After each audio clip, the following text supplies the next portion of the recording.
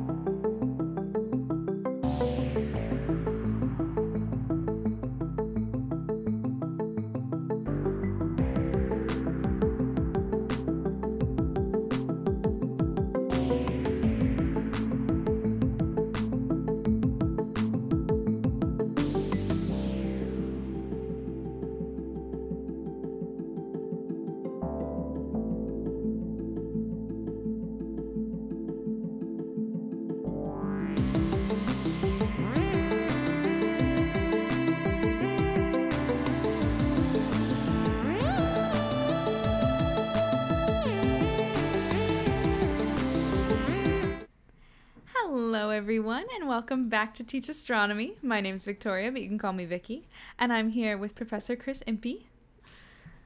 And we are doing an author chat today all about Dreams of Other Worlds. If you guys have been tuning into our Wednesday book chats, we actually finished this a couple weeks ago, but holidays and travel and things like that, we're finally getting to do the book chat now, or the author chat. And yeah, this book is all about unmanned space exploration. It was written by Professor Chris Impey and Holly Henry, and we're gonna chit chat.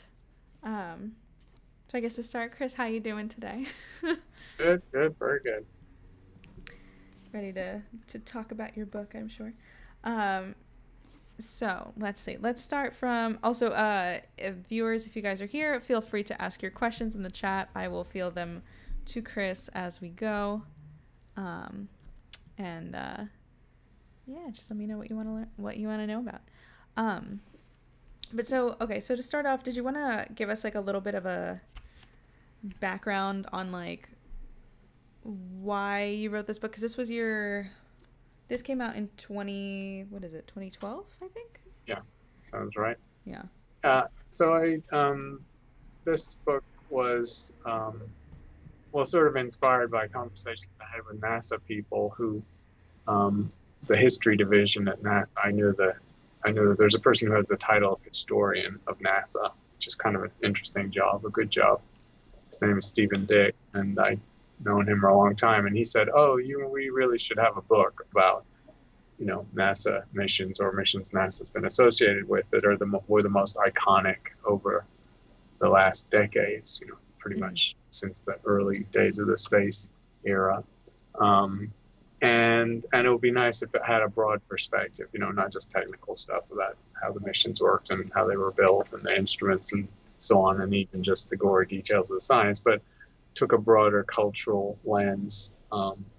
So that was the beginning, and then that sort of led to the collaboration because I knew a professor, Holly Henry, works in Los Angeles, and she's an English professor, but she's very heavily interested in space studies and has written, academic articles about space and astronomy from a perspective of a humanist, about their impact on the popular culture and so on. So seemed like a good collaboration. I hadn't written a book with someone else before, except a textbook, an astronomy textbook. So this was, a new process, but it worked well. She brought a different perspective, and so we tried to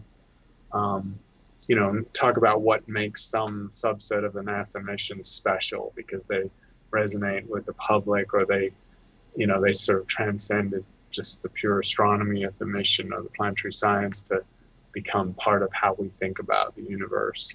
So that was what we were aiming for. And then there's a lot of arbitrary choices. How do you choose those top missions? There could be argument about that. There's, of course, a few things that have happened since the book that, would have got in it now.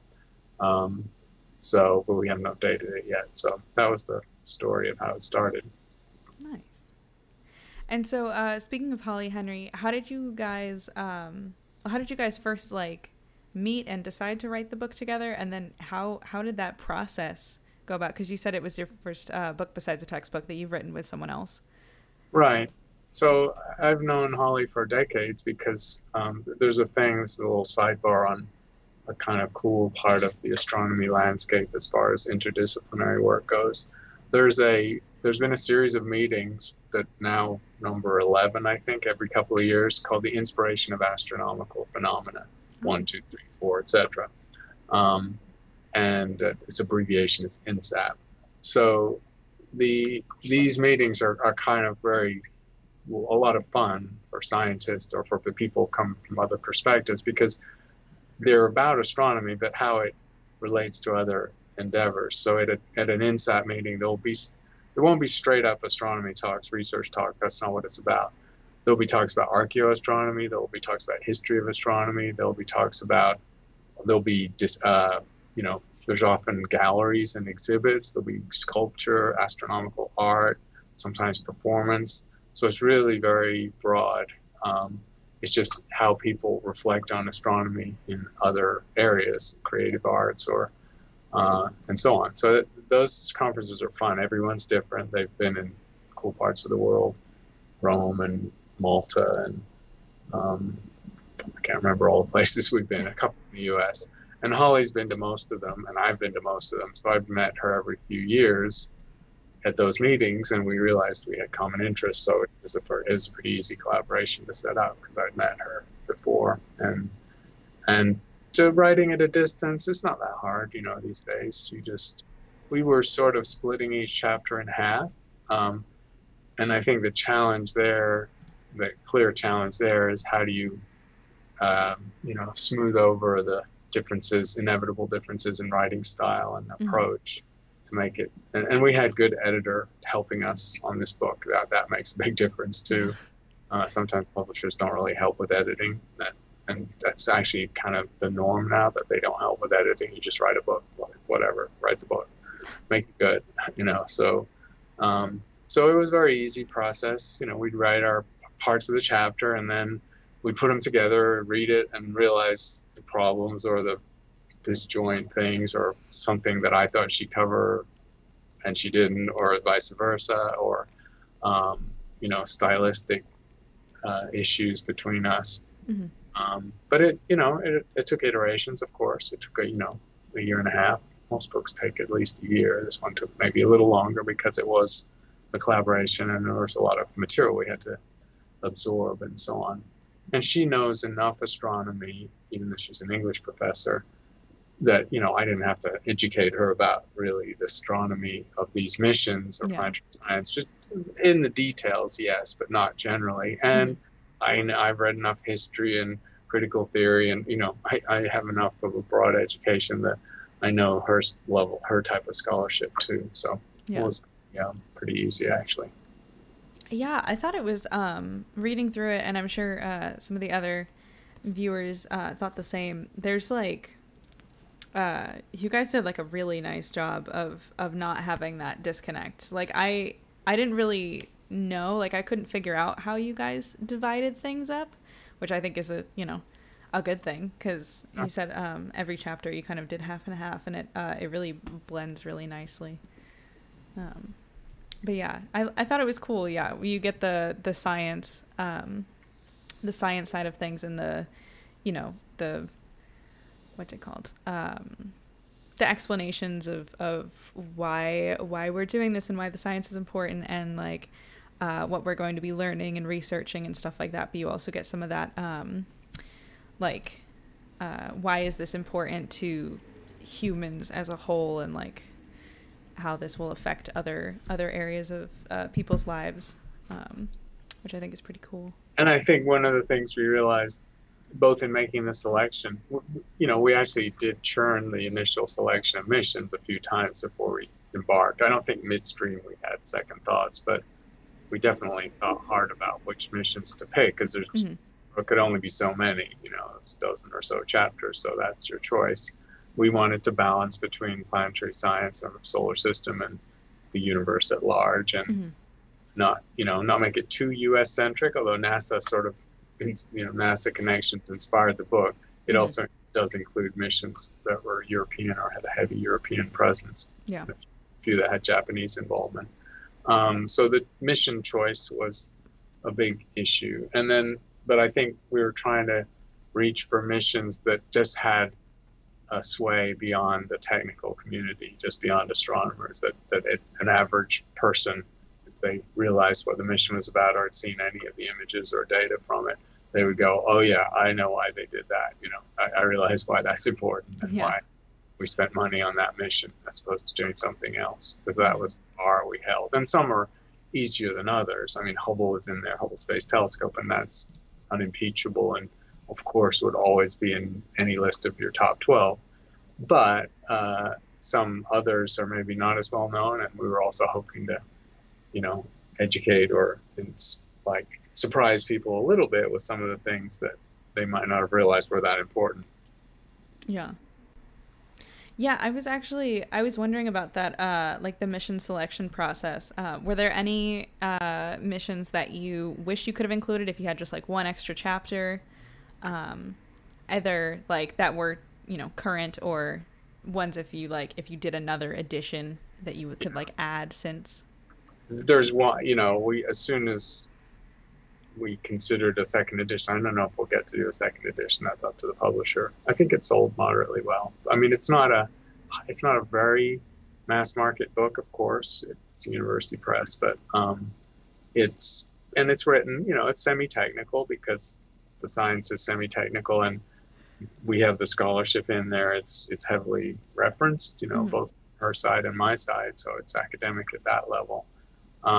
Yeah, if we had it, we've already talked about it. If we had to add one chapter, it's almost a no-brainer. It'd be Kepler, be the mission that found exoplanets. Yeah. So it clearly deserves to be in there. And it's done. It's been up and finished its work now, so it wouldn't actually be that hard to write. I've already written about Kepler for a number of articles, so that writing an extra chapter for another edition and updating the things that are still going on, like Hubble itself and so on, that wouldn't be that hard. Yeah. Yeah, it was so funny when we were reading, especially the stuff. I mean, obviously the earlier chapters are very much like, and there has been nothing, nothing's been going on with Viking since or anything, but especially getting towards the end, there were a few where it was like, oh, and actually let's check and see if this spacecraft is still alive. Right. And some of them have finished their journeys since. But yeah, what other questions do I have for you? Also, folks, if you guys, I see there's people in the people watching. I haven't seen any chats. I'm a little worried that my chat room is messed up, but feel free to ask any questions that you guys want. I will field those to Chris. Let's see. So this might be kind of a hard question, or maybe not. I don't know. But out of all the missions in the book, is there one that stands out to you as the most influential of the ones that you chose? Well, it is it is Hubble in the end, because Hubble Space Telescope has been going over 30 years now, and it's it's just iconic. People forget how small that telescope is. It was constrained because it had to fit in the shuttle bay, since it was being launched by the space shuttle, and the shuttle bay is not that large, so it's it's a 2.4 meter mirror in its telescope, and that's as big as you could fit something. It totally filled the shuttle bay when they launched it. Well, 2.4 meters is really small. I mean, by modern standards. I think, I haven't kept track, but I think in the current listing of the world's largest telescopes, I don't think it makes the top 70. It's really, there are amateur astronomers who have telescope mirrors almost that size. I know there are some that are 2 meters. And yeah. amateur astronomer hands. So that's the first surprise, that how could such a moderate sized telescope be so influential, so effective? And part of the answer is where it is. It's in Earth orbit, which is just way better than on the ground. No atmosphere, no rain, no clouds, super sharp imaging through a vacuum, ultraviolet radiation and infrared radiation detected easily. They get absorbed by the Earth's atmosphere. So just a bunch of reasons why Earth orbit is better than on the ground for a telescope. Yeah. So that's one thing. Its longevity, of course, it was, NASA's flagship mission. It was only one of NASA's so-called great observatories, but it was clearly the most successful one. So NASA never stinted on resources for it. It was serviced 5 times by astronauts, and that's key too, because the instruments were replaced.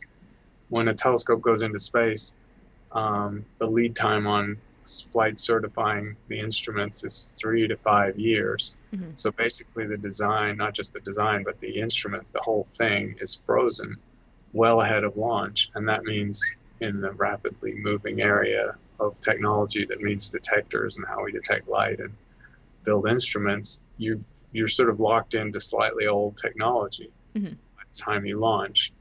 And that's just inevitable. And it's because the process of flight certifying hardware is very thorough. They have to they take it to a NASA center and put it in a thermal vacuum, and they give it shake tests, and they expose it to cosmic rays and UV radiation, and it's got to work flawlessly in the lab for a year or two before they even think of putting it in a spacecraft. So that's how thorough they are, but it means your instrument's a little old by the time you launch it, and then when it's been up a few years, it's really getting old.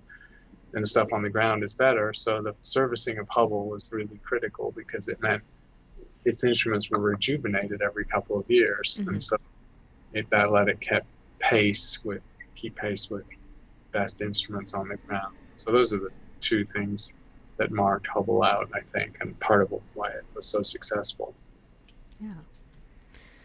Hopefully Hubble, we talked about this a little bit last week on our news stream.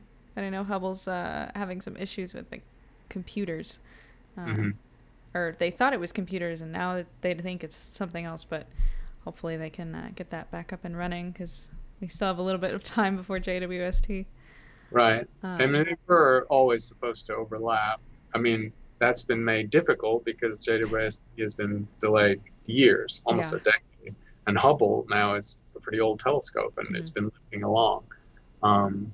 Hubble's been serviced all those times, but after the last servicing mission, they were very clear they weren't going to service it again. And then the shuttle was, of course, shut down, so there was not even a way to do it.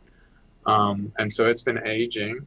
The biggest failure mode has been gyroscopes. So Hubble had 4 gyroscopes when it was first built and by design, and that's quite a lot of redundancy. And the gyroscopes are critical. That's how it points on the sky and how it moves. And so Hubble could always afford to lose 1 gyroscope with no compromise to its capabilities. That was a pure redundancy to have 4. Mm-hmm. It can also function with 2. So if it loses 2 gyros out of 4, which has happened several times now, there's a clever way of using one of the instruments, the fine guidance sensor, to act indirectly as a locking mechanism, so sort of like a gyroscope. Mm-hmm. And that not quite as good as the original spec, but lets Hubble point pretty accurately and keep doing its work. But when you down to 1 gyro, you're dead in the water. I mean, Hubble, the telescope has to shut down basically. Yeah. And that has happened once, not in the time span of writing the book, but since then. So Hubble's, Achilles heel, if you like, are these gyroscopes. And this interesting sidebar on that is these gyroscopes, like everything else, are incredibly extensively tested on the ground. The technology is quite mature. There've been gyroscopes installed in spacecraft and planetary probes for decades, and they have that technology pretty nailed. And so the gyroscopes that are in Hubble were a type that they used on other missions, and they were spinning in a lab and sometimes simulating space conditions for years and years and years, and none ever failed. Yeah. But then when it gets into orbit, they start failing every few years. And nobody to this day really knows why the failure rate in orbit was so much worse than on the ground. Yeah. But that's just what happens. So, and the other issue, of course, is solar panels. Hubble needs power up there, and it can't come from the Earth, so it comes from solar power. And over time, solar panels degrade. Just the material degrades because it's subject to a lot of radiation and pitting by micrometeorites, and all sorts of things are happening. So solar panels just do not fare well over a long time in space. And so Hubble's had power problems too. And so these are all things that happen to a telescope when it gets old. But to the book, I think the thing that we locked in on, and Holly did a lot of this too from her area, was that singularly for any facility, any NASA telescope for sure, and pretty much any space mission, Hubble captured the popular imagination, and its images are so gorgeous, and so many people have screensavers or posters or copies of the images somewhere in their computer, that it established itself as the sort of preeminent chronicler of the heavens in terms of taking pictures of everything in beautiful color. And the sidebar on that's important, I think we talk about in the chapter, is that they made a very clever decision early on. I mean, when you look at an image of a pulsar, which is a radio emitting neutron star, or a supernova remnant in X-rays, so we take images across the electromagnetic spectrum, and you'll see pictures of these in magazines and online, and they're false color, of course, because you can't see radio waves, you can't see X-rays, and so there's sort of almost artistic decision made of how to turn what is essentially just intensity, which should really be a grayscale, black and white, into color, just to make it look nicer.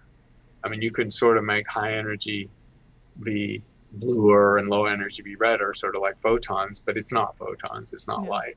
So these images are false color, and a lot of optical images are false color. People really forget, because there's so many out in the web that have been amped up and out of all recognition. The planets in the solar system are very muted in their colors. Mars is not bright red or orangey red.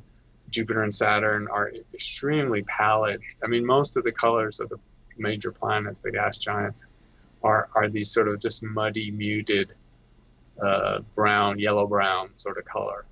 So you see all these highly amped up NASA images of planets and moons, and most people just don't realize that's not really the color they are. If you see them through a telescope, which you can, then you see that they're pretty mild.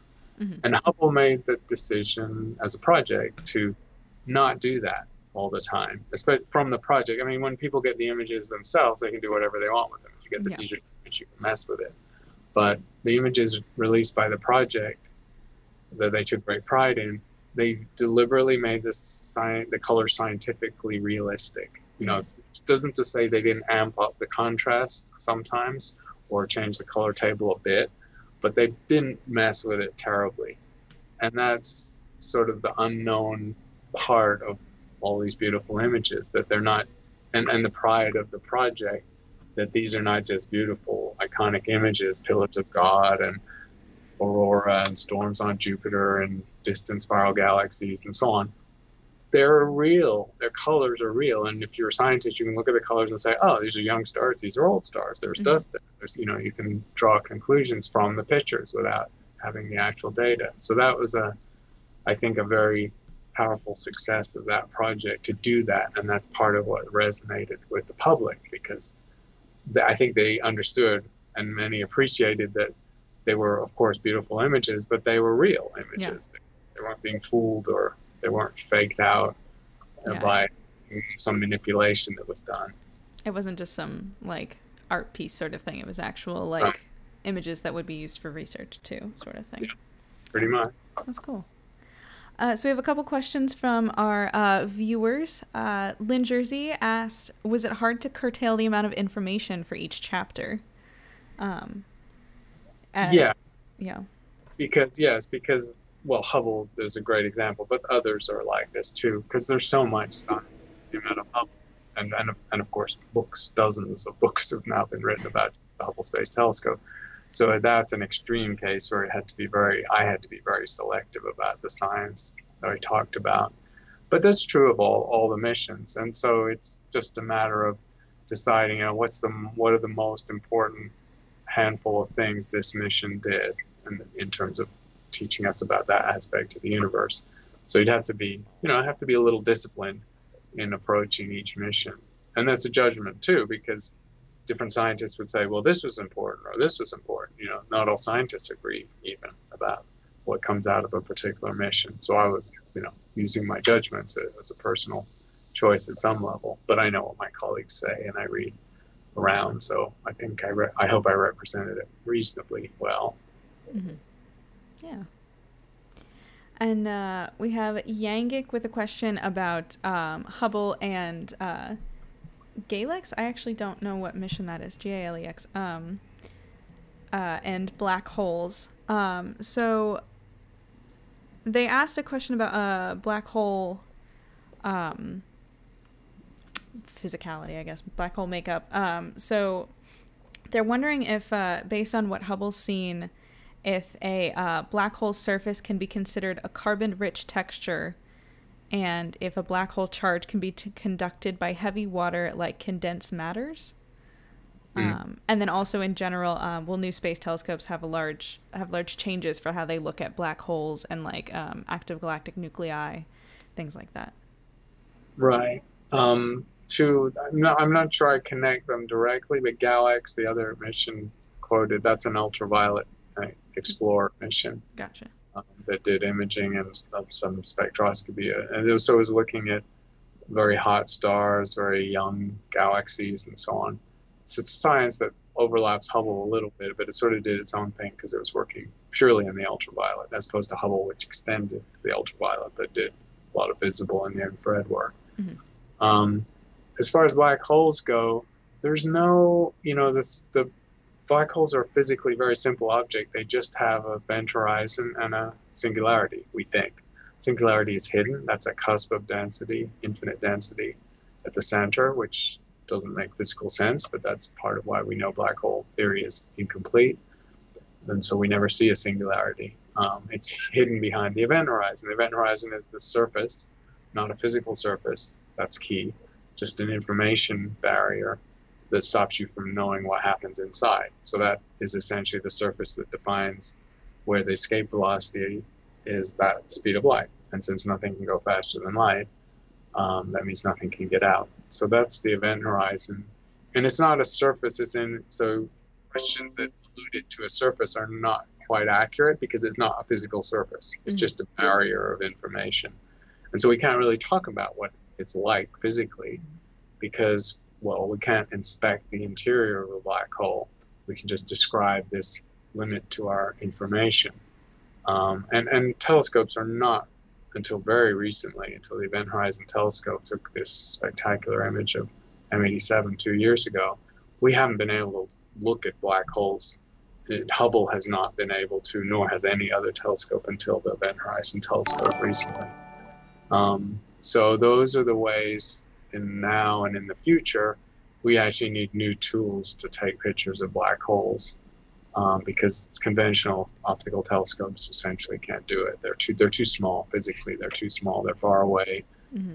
The Event Horizon is a very small size in kilometers, and they're trillions and trillions of kilometers away. So you need pretty special techniques to inspect black holes. Yeah, I mean, just to get the first image of a black hole that we got a couple of years ago, they used essentially a telescope the size of the Earth. Right. So yeah. The Event Horizon Telescope, which is really cool if you guys want to look that up. It's cool to see the map of what telescopes they used for that. Also, 40s Gamer, thank you so much for following. Welcome to the Teach Astronomy family. We have another question from Lynn Jersey. Which unmanned space mission gave the most useful information overall, in your opinion? Yeah, that's... in the solar system, that's a hard question because there, of course, have been many. I think even though it's old, one of the older missions, I would probably choose Viking because because it made such a difference in what we thought. We didn't know anything about Mars really at all. There'd been a couple of flybys, and that's it. So that first landing on any other planet was, really profound. And it's, of course, twin orbiters and twin landers. And, so those were transformational because they pretty much, they sort of dashed the hopes of people who thought Mars would be a living planet because they just showed what an arid, frigid desert it really was. Yeah. However, Viking also, this is, again, people don't quite always appreciate this. Viking was very forward-looking instrumentation. So there were a series of 4 experiments that were really trying to look for life. They were digging up the soil near the surface, adding nutrients and seeing what happened. They were another one took samples of soil and baked it in an oven to see what came off. And so there was a set of very cleverly designed experiments. Again, these were all designed like in the late 60s to do their work in the next decade. And they were looking for life, and one turned an ambiguous result. And to this day, the PI of that instrument, who's in his late 80s now, the Wolf Trap experiment is called, Gil Levin is the name of the scientist, he maintains that the ambiguous result of his instrument on Viking could indicate microbial life, not photosynthetic though, probably metabolizing methane or something like that. So that was a very forward-looking experiment, and it's fair to say that since then, all the clever rovers we have, including the one that's there right now, are not really doing life detection any better than Viking did. Yeah. So that's a pretty amazing mission, if you can be so far ahead of the curve and so transformational in what you tell people about a planet that you've never landed on. So it was a tour de force, the whole mission. It wasn't that expensive. It was 2 missions, a lot of complexity. It was this remote landing, instruments that had to work at a distance, complex life detection capabilities, etc. And it also outlived its design spec by a long way. Yeah. The Pixel said they always thought that the Viking experiments were somewhat rudimentary or naive, but it seems like that's not the case. That's really cool. Also, thank you, Tiny Witch Draws, for following. Welcome to the Teach Astronomy family. I love that name. Speaking of some of the most useful information that we've gathered through these unmanned space exploration missions, would you say, in your opinion, there's a certain type of mission that you see as more valuable than others, versus when we talk about sample collection versus orbiter versus space telescope versus rover lander sort of thing? Right. Well, there's sort of 2 categories, and in the book both are represented, and they're sort of not really competing with each other because they do such different things. They're sort of solar system exploration missions, probe landers, probes, sample return. Of course, that's not happening very much. We're still waiting to get some moon samples and Mars samples back after 50 years. So, so there's the solar system exploration, which is always unmanned, of course, and robotic. And then there's the more general astronomy, telescopes in space of different kinds, different wavelengths. And they're doing very different things.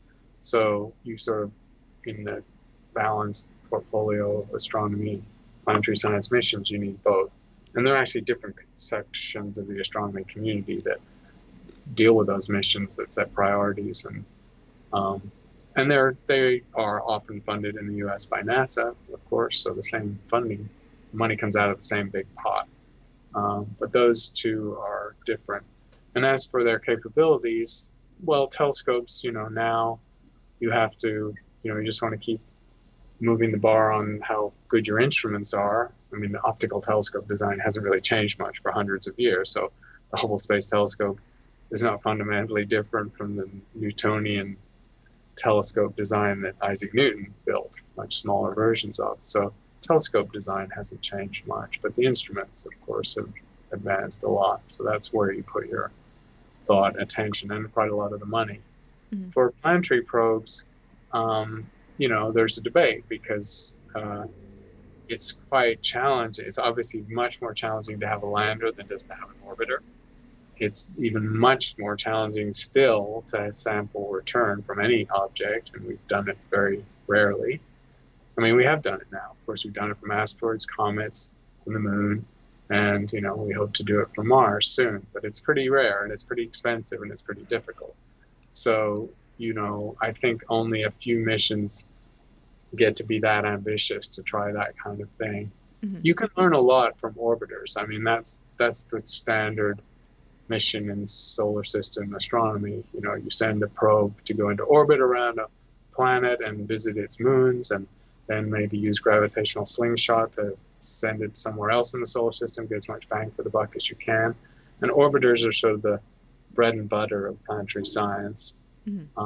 Landers are tricky because you've got to make a choice. You've got to decide where you're going to put your lander. And when we go to Mars, that's a big issue. If you had to just pick one place for your expensive piece of hardware, how do you do that? I mean, the current rover, Perseverance on Mars, years ago went through a long process involving a lot of planetary science community and a series of conferences where they went from like 124 possible landing spots down to 32 to 16 to 4 to 2 to 1.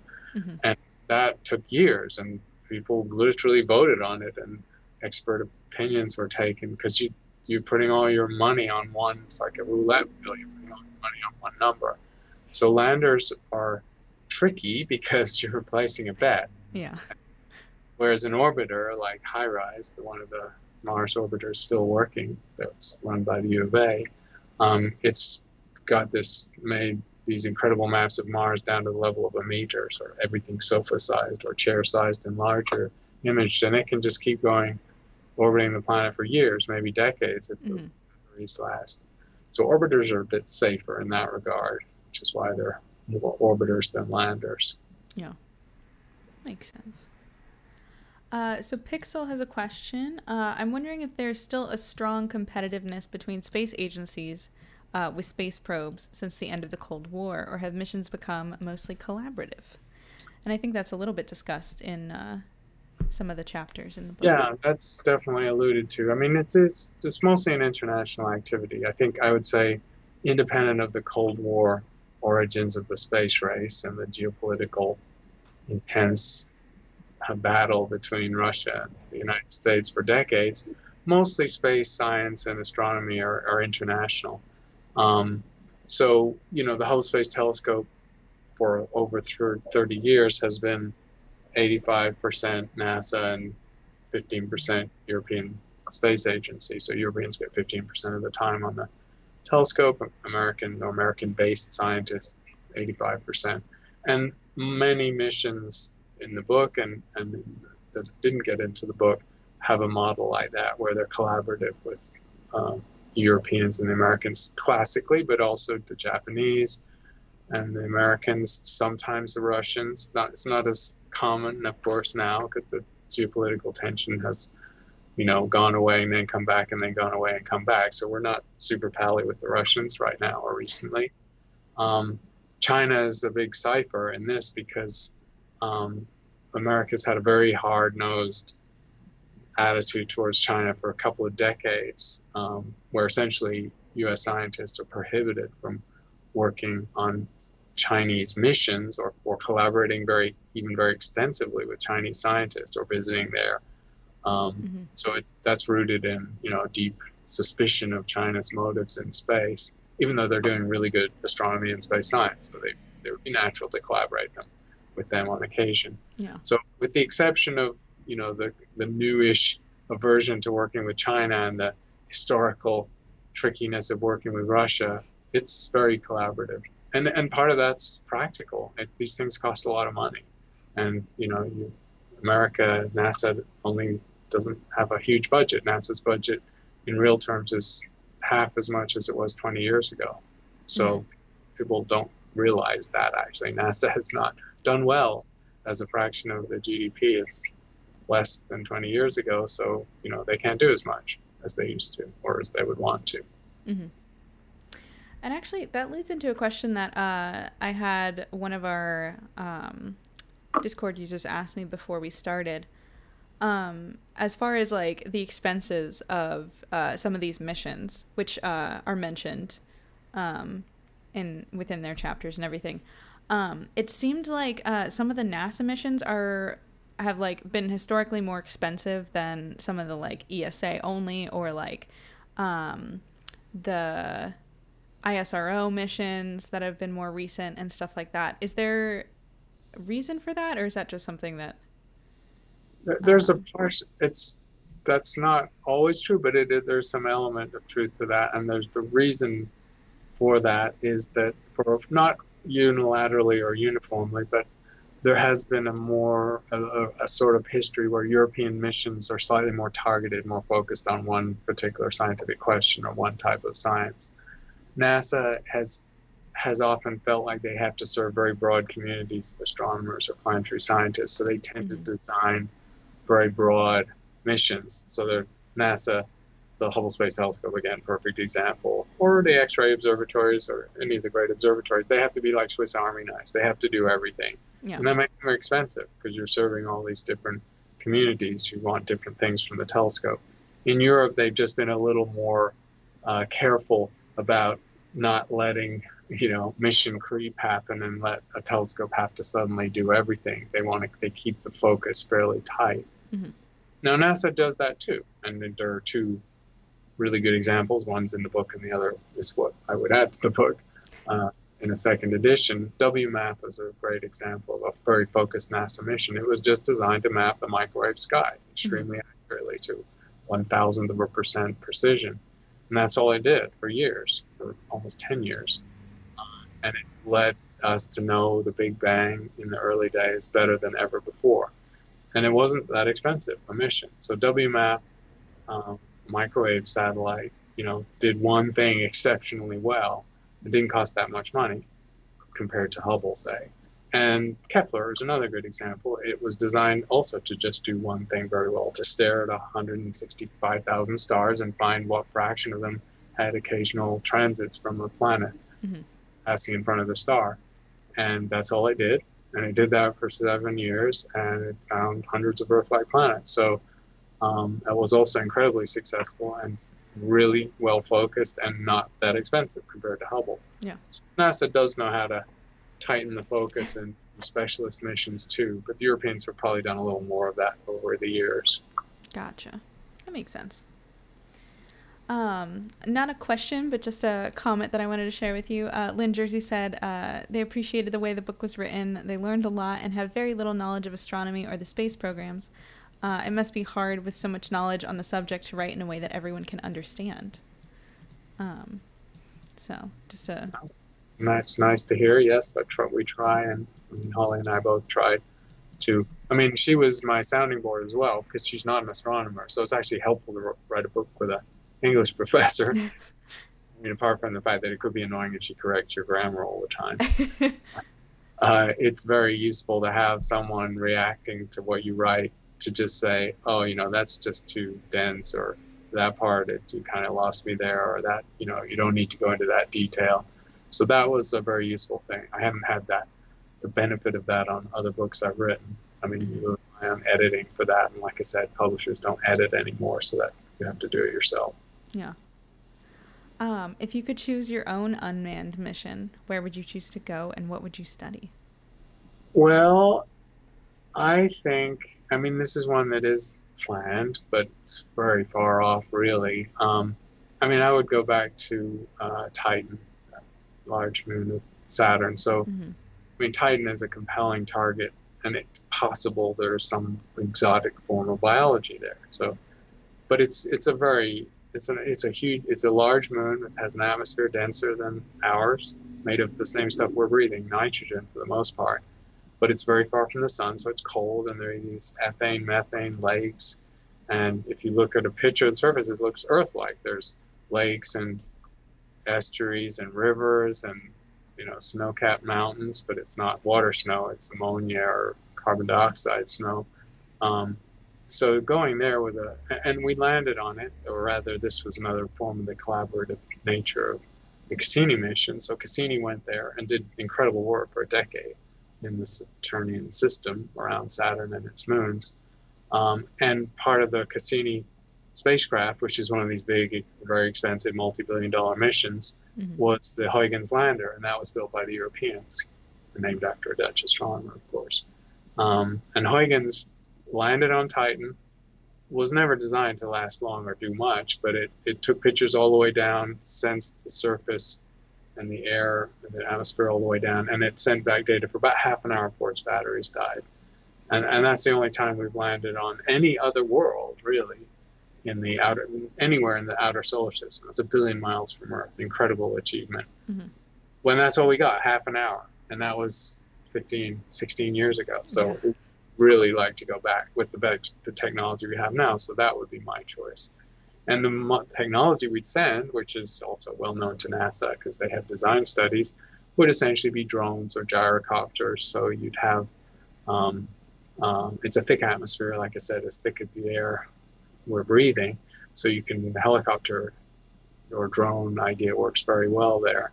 So you just send a drone and you allow it to settle on the various lakes or surfaces and sample through spectroscopic sniffing and sensing of what was in there. And you'd learn so much more than we know from just one little thing that dropped on there and took data for half an hour. So that would be my bet for sure. Yeah. And we have, that's the Dragonfly mission that's going to be going there eventually, right? Yeah. I know it's still a little bit far off, but should be exciting once it finally gets going.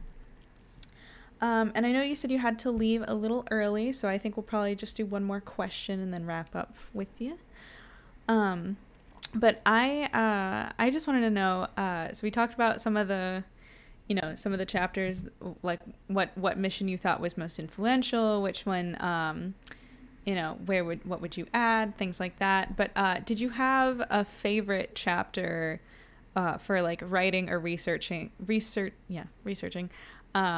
either because of like maybe some of the stories you uncovered about it, or because you were able to, write about something that was really familiar to you or maybe not familiar to you and got to learn about it, something like that? Yeah, and it probably would be the earlier missions, because I mean the later ones, the current missions, things like Hubble and so on, and WMAP, that sort of cosmology missions, I know those, I'm very familiar with them, so they were easier to write.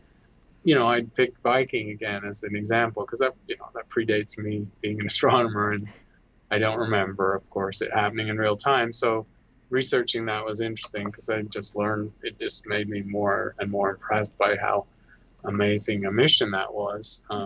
Just lots of stories along the way. The little story about how the Viking landers were designed originally without cameras because they didn't think that it was interesting. They'd already had orbiters to show the surface, so they knew what the surface looked like, more or less, which is rocks and desert and stuff. Yeah. And so they just, to cut weight and to save money, they just didn't have cameras. They were going to dig the soil and test it chemically and do that kind of sensing. And it was Carl Sagan, one of the iconic astronomers of the first part of, the second half of the 20th century, who on the advisory committee just strenuously argued that you need cameras. And he knew it. He argued it multiple ways. He said, well, you need cameras because, you do need to see the surface. I mean, just you might see something that, and you can see some distance farther from where the rover, it's not a rover, it was just a lander, it didn't move. Yeah. So you're going to see something that you might want to follow up or that you might need to explain.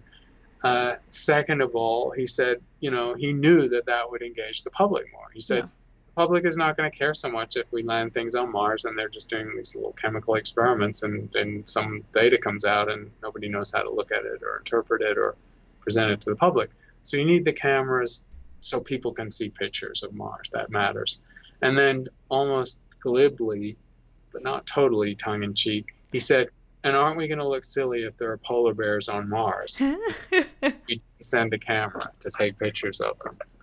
So those are the kind. And so I read in research, I just encountered, a set of stories about Viking Mm-hmm. and lead up to it and the mission itself and the people who did it. And that was, I learned a lot, from that because it was so long ago that I didn't know all these stories.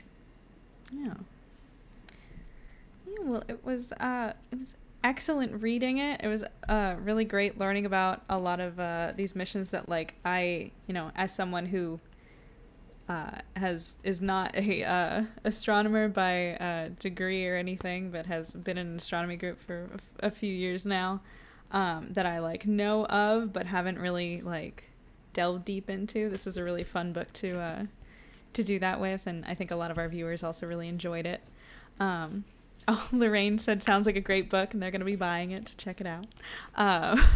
But yeah, thank you so much for being here and talking to us about it, for writing it in the first place. Sure. It's nice to chat about a book. I like books, and great questions from you and from the visitors to this session. So thank you. Yeah, we'll let you go. I know you have another meeting coming up soon, but before we end, really quick, just a reminder for everyone else. As far as the rest of the week goes, I actually have to cancel our stream tomorrow. My other job has messed up my schedule, so we will be skipping astronomy news this week, but on Friday we'll be back with amateur astronomy, and then next week we should be back to our regular schedule for Monday, Wednesday, Friday, and we will be doing something new on Monday, so be sure to be there. So thank you again, Chris, and thank you everybody for watching. Okay. Bye. Bye.